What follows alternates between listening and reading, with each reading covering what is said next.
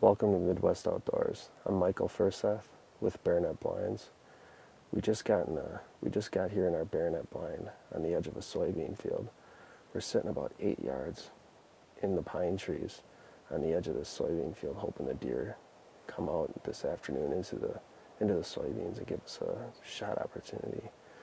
The soybeans are fully dried out. It's been crops matured early this year, so the soybeans are dry and the deer have been hitting pretty heavy.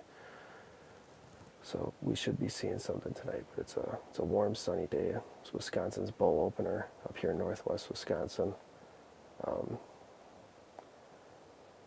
And the deer aren't probably going to be moving until just before dusk. So we got a couple hours of quiet sitting here, let everything settle down, and hopefully we'll get a shot.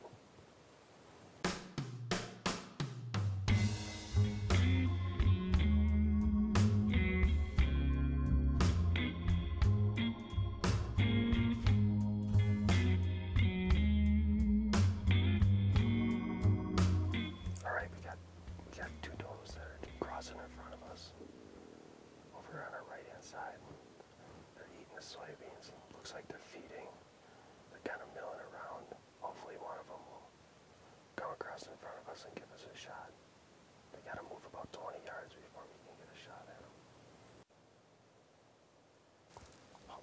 We got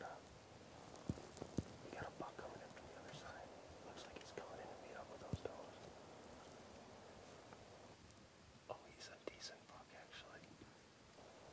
He's going quick. 38 yards.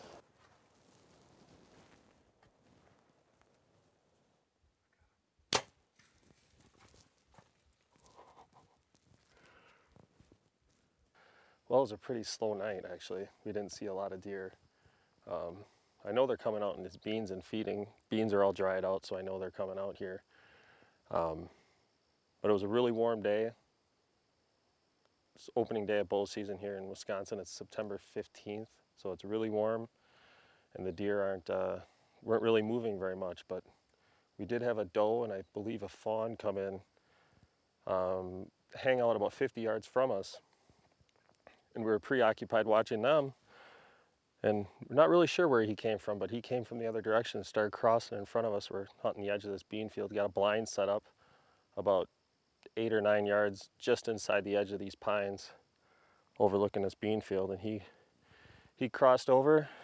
He stopped before he entered the shooting lane, enough to give me enough time for me to get my rangefinder on him and range him at 37 yards. So I knew exactly the range. That always helps. And he walked in front. So he went down fast and hard. Well, it's the next morning. It only got down into the low 50s last night, so we packed him full of ice to keep the meat good. He's still in good shape.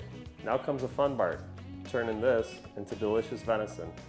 I'm Michael Furseth with Barronett Blinds. Stay tuned for more Midwest Outdoors.